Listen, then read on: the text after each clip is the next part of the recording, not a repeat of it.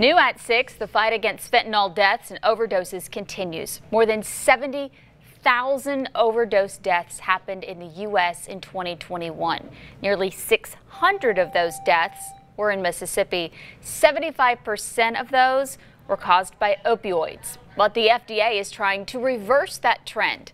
WTVA's Michelle Martin's live in Tupelo. She talked to the Lee County Sheriff and a firefighter about a push to make Narcan available over the counter. Narcan is a medicine that treats a narcotic overdose in an emergency. Just 1 or 2 sprays of this can make a difference between a life and death situation.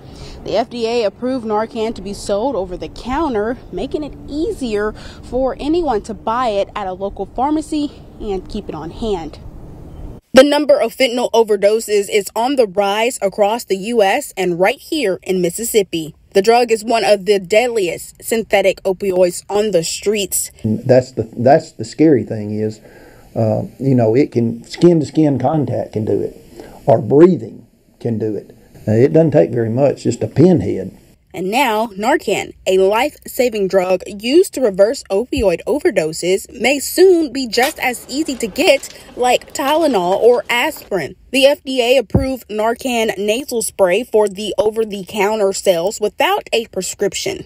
Lee County Sheriff Jim Johnson knows Narcan can save lives, but believes the easy access to the life-saving drug could create big problems for first responders. That's the scary side of it, is the fact that it may increase the use of fentanyl. Instead of saving more lives, we may have more people on fentanyl. First responders face a lot of challenges while out on calls, but one of the biggest dangers is coming in direct contact with fentanyl.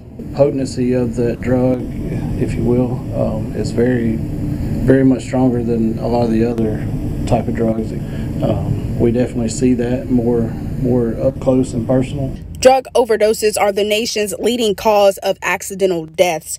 First responders say OTC available Narcan will save more than just overdose victim lives. I definitely do think it's a good thing because of not necessarily the people that are addicted to the drugs will take advantage of that, but we'll be taking care of those loved ones that are dealing with this. Narcan is available under a new Mississippi State Department of Health program.